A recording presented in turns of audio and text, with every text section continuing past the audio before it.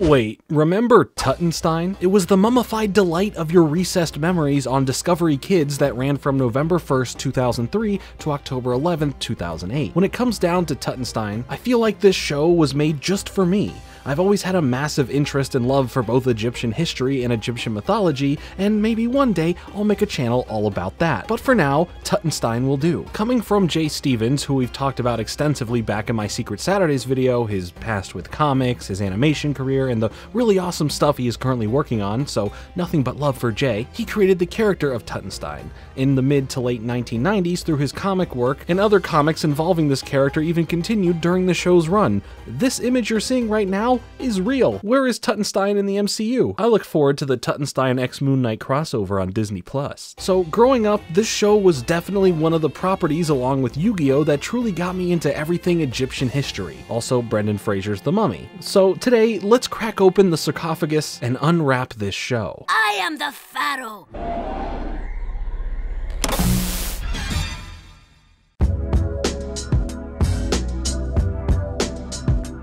Like I mentioned, Tutenstein was first conceptualized in a comic book in the 90s called The Land of Nod, clearly seeing how this character would turn into this character. Cut to the early 2000s and the kids' entertainment block known as Discovery Kids was interested in bringing some animated programming to it. One of the two main cartoons that would come out were Tutenstein and Kenny the Shark. Tutenstein would leave a nice little but mighty legacy spanning 3 seasons and even a movie which closed out the series in 2008. The character himself is based on real-life pharaoh Tutankhamun, here being named Tutenstein, with his name being a play on the beginning of that name and how some people know this pharaoh by, Tut, and combining the themes of bringing him back from the dead in a pseudo-zombie-like state like Frankenstein's monster, thus getting the show's name, Tutenstein. Because of Jay's detailed work, while some things are clearly fiction like him coming back to life being the main example, Tutenstein in the show itself has a cleft palate, altering the look of his upper lip just like the real pharaoh. The main difference, however, is with the age of Tut, being 10 years old in the show when in real life he passed away around the age of 19. For the show, Tut's life ended short when he was crushed by rocks in a collapsing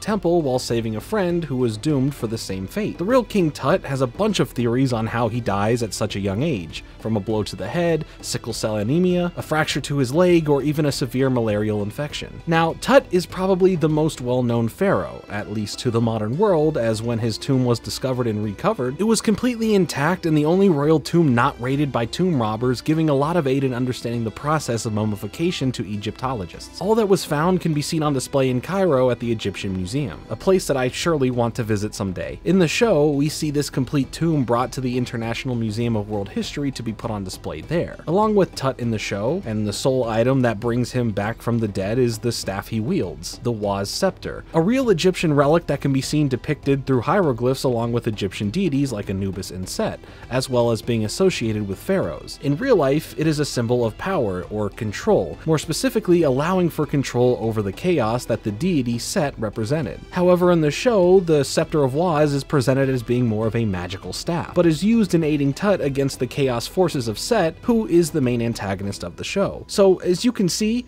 there was a lot of nice detailing within making the show fit in the line with the real history behind a lot of what the show would be based on, while of course bending the truth to present a fun, light-hearted concept for a show. Pharaoh's honor, cross my heart, scarab, and hope to die. Discovery Kids. We'll be back. Discovery Kids is back. Our story in the show follows Cleo, a 12-year-old girl who spends her time at the museum, who is pretty fascinated about the new exhibit of Tut going on display. One night, her cat Luxor ends up running off to the museum as she follows him, only to find out that when she catches up to him at the exhibit, he can now miraculously speak, being a shocker for both of them. But upon noticing that the Scepter of Waz not being displayed properly in the right spot earlier, which could affect Tut in the afterlife, she now moves it to the sarcophagus, which, like magic, pulls down a bolt of lightning during a storm that links together the artifacts in the room around the sarcophagus, reawakening the deceased young pharaoh Tut, who immediately needs to use the bathroom, which I guess he instinctively knows what a modern restroom looks like and knows how to use it.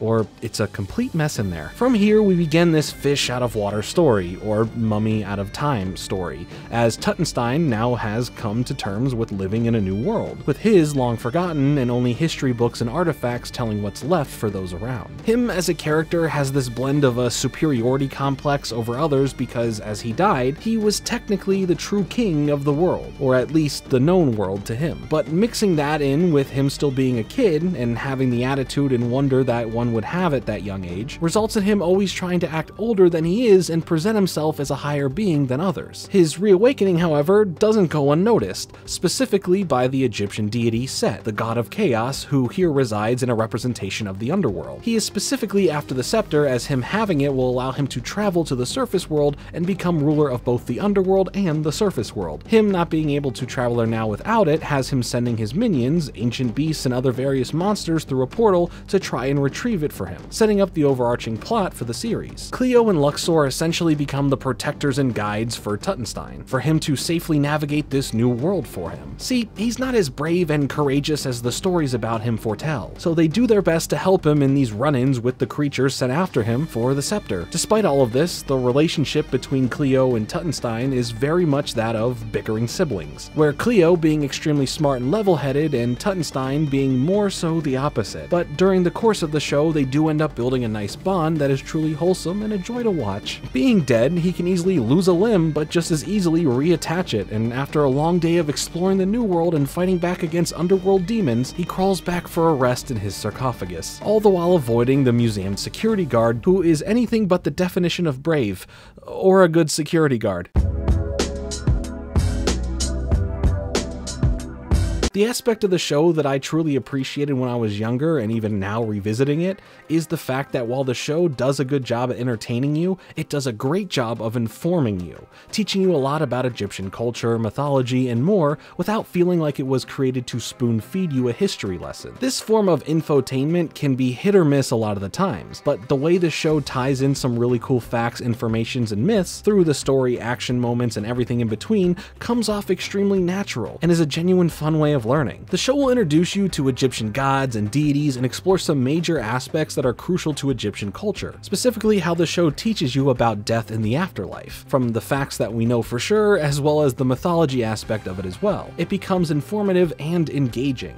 Like, this stuff to me as a kid was completely fascinating and was crucial in how I personally retained information. Even mentions of how when a pharaoh is mummified, that the organs and insides of the deceased are harvested out and placed into separate jars that they are then buried with. Jay Stevens is similar to myself with these interests, even being quoted as saying, "I'm a nerd. I like reading about history and mythology, and the past is full of surprises," during an interview for the Secret Saturdays with Animation World Network. He worked tirelessly for years coming up with the look, setting, and characters of the show, while character designer Phil Barlow fully put together the look of the series, working with his longtime working partner, Helen Mayer, who was doing the color design for that show. This was until after 20 episodes when their contract ended, where now Thomas Perkins would be taking over, which Phil originally mentored him as they worked together on Extreme Ghostbusters, and of course Thomas would then go on to work on Ben 10. Funny, as I just deep dove into Phil, Helen, and Thomas a bit more in my Spectros video recently on my Jordan Fringe gaming channel, make sure to go check that video out. Jay was able to craft a great look into the history and mythology of Egypt in a way that is understandable and entertaining to both younger audiences and an older audience. If something like this captures your interest, learning can truly be fun. But even if you aren't as into it like myself, there is still enough substance here for those who just enjoy the fun antics of a pharaoh brought back to life in modern day. Well, modern day of the early to mid 2000s. I am going to like being a god. Discovery Kids. We'll be back. Discovery Kids is back.